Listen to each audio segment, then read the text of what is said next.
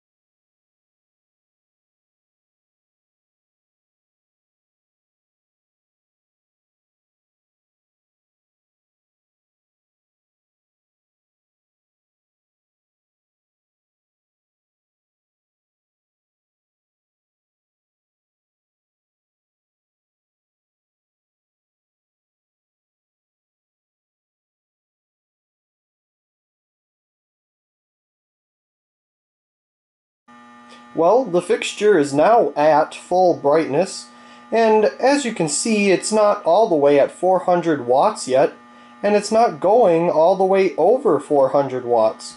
So maybe there's something wrong with the ballast in my Westinghouse OV25, or this fixture is really efficient. I don't know. But there you go, that is the supposedly real watts of your 400 watt Mercury Vapor fixture. Hope you enjoyed this video, and also please comment, rate, and subscribe. And thank you very much for watching.